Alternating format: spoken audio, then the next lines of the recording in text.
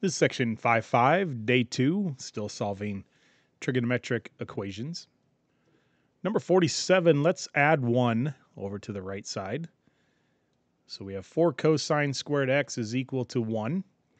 Let's divide by 4. And we get cosine squared is 1/4.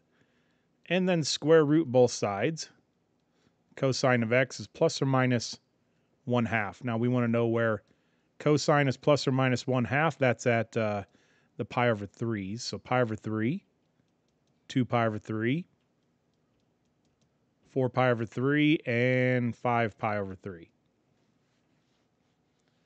Number 59, on this one, we want to factor out a sine x. And that's going to be 1 plus 2 cosine of x. Let's set sine of x equal to 0. X is 0 at 0 and pi. Then 1 plus 2 cosine of x is equal to 0. 2 cosine of x is equal to -1. Let's divide by 2. We have cosine of x is equal to -1/2.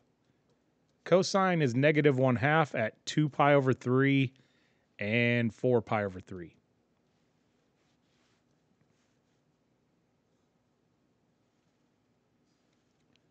Number 66, let's, we got to change sine squared into 1 minus cosine squared.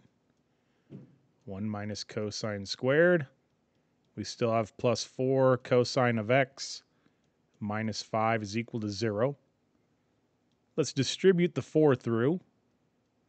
4 minus 4 cosine squared x plus 4 cosine of x minus 5 is equal to 0. Let's make the squared term negative, so let's get everything to the other side. We have, let's go 0 is equal to 4 cosine squared x minus 4 cosine of x. And on the left side, 4 minus 5, we're going to have -1 on the left side. So we're going to add that over, and we'll have plus 1 over here. Let's factor. We have 2 cosine of x and 2 cosine of x. And then -1 and -1. Excuse me. Those are the same. So we only have to solve for one of them. 2 cosine of x minus 1 is equal to 0. 2 cosine of x is equal to 1. Cosine of x is 1/2. X is 1/2 at pi over 3 and 5 pi over 3. Number 68, we got to change one of these. What if we did 3 cosine squared x is equal to 1 minus cosine squared x? Let's add a cosine squared x over. We have 4 cosine squared x is equal to 1. Divide by 4. And square root. We have cosine of x is now plus or minus 1/2. And cosine is 1/2 at the pi over 3s. So pi over 3, 2 pi over 3, 4 pi over 3, and 5 pi over 3.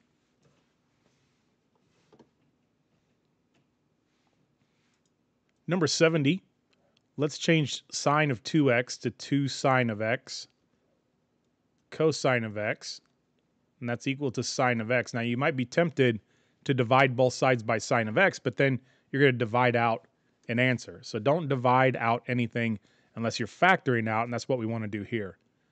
Let's minus sine x from both sides. Let's now factor out a sine of x. And we have 2 cosine of x minus 1. We want to know where sine of x is equal to 0. That's at 0 and pi. And 2 cosine of x minus 1 equals 0. We want that. And we have 2 cosine of x is equal to 1. Cosine of x is 1/2. and cosine is 1/2 at pi over 3 and 5 pi over 3.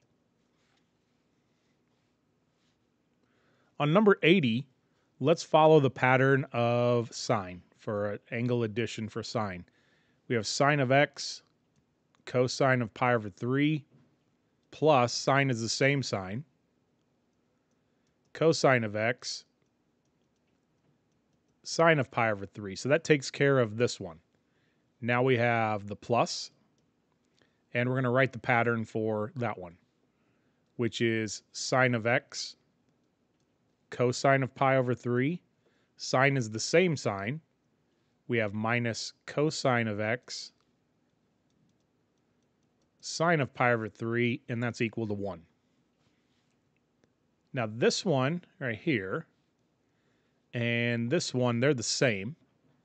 We have 2 sine of x. I'll just leave it as cosine of pi over 3 for right now, but we know what that is. This one and this one are opposites of each other, so they cancel each other out. Equals 1. Cosine of pi over 3 is 1/2. Now the 1/2 and the 2 cancel each other out, so we want to know where sine of x is 1. X is equal to pi over 2.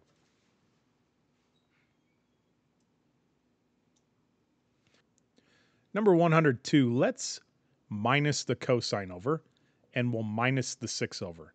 We get negative 11 is equal to 2 cosine of x.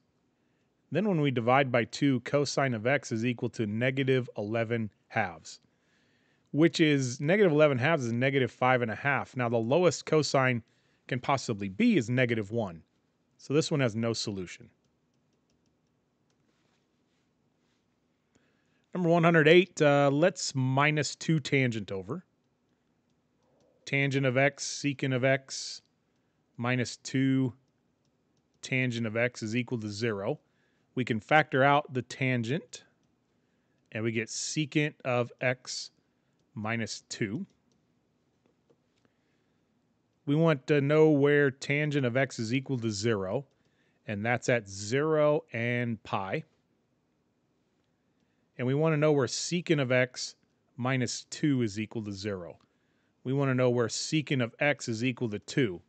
Well, one way to think of this is secant is the reciprocal of cosine. So that is actually the reciprocal of the left side. Let's take the reciprocal of the right side.